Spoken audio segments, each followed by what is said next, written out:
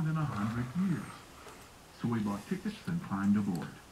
We saw the brand new. This is the 3236 DG EV 172.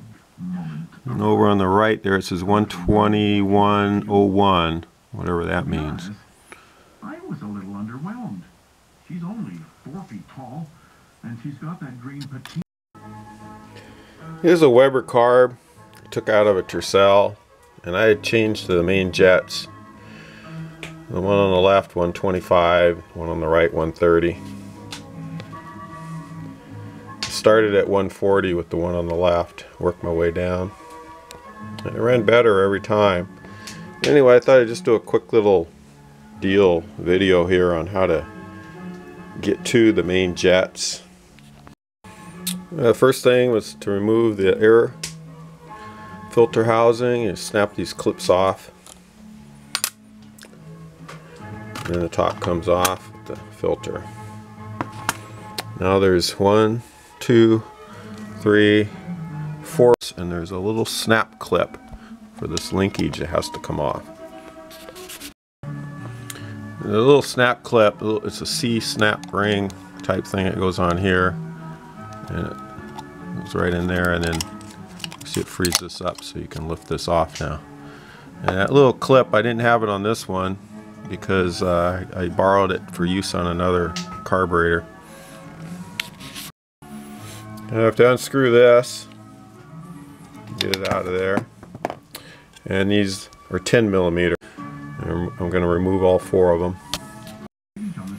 Okay, I removed all 4 of the 10 millimeter bolts. You can see those thin washers that were underneath them.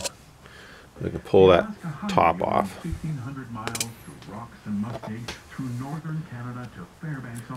I think I'll take the gas line off too. Just a short piece of it there. Okay, very carefully work this gasket off. Slip something thin underneath it so you can get it off without damaging it. Here you got 2 screws, 2 screws. I take those off and I should be able to pull the top off. And also these 2 screws. So it's going to be 2, 4, 6 screws. Okay, all 6 screws are off. You can pull the top off. It should look something like that. And this would be the jet that you want to replace for the primary, and this would be for the secondary. This one originally, I believe, with these carbs, we bought a new carb anyway, this would be 140. That's the one you want to change. Like I say, I've done them in 5 increments of 5, so I went from 140 to 135 to 130 to 125, and that's where I quit. And my car ran better every time I went down, but I stopped at that point because I started out at 26 miles per gallon, and dropping it down from 140 to 125 only raised my miles per gallon by 1, so I just stopped. But now I found out from a guy who's been working on cars for 40 some years that since these engines rarely go above 4,000 RPMs, usually they're running just over 3,000, you don't have to worry about running them too lean. So he said to just keep going down. So I guess a 120 and then a 115 and then just a 1 would be the thing to try. And he says as soon as it starts running crappy, then you go back up 1 and just leave it there. You're good to go. You're not going to hurt the engine, so he says. I don't know, one of these days I'll actually get a chance to try that. So basically, just get a screwdriver on that thing. Of course, there'll be gas in there. You might want to, you could put it in with the gas in there. It wouldn't hurt anything.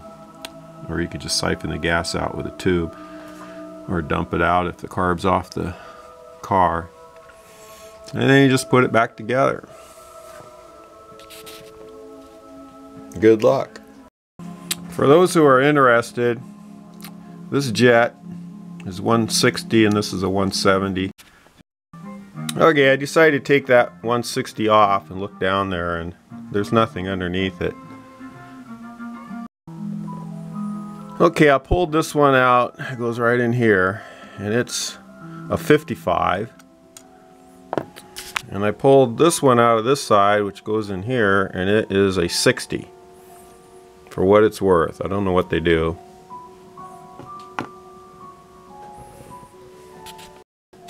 I want to note that both of these, here's the other one down here, both have O-rings on them instead of washers, for what that's worth.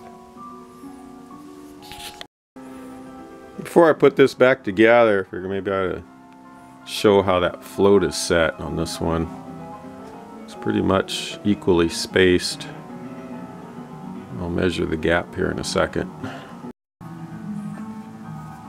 Okay, I measured the distance from the flat surface here to here at the bottom of the float, and it came in almost exactly a ½ inch.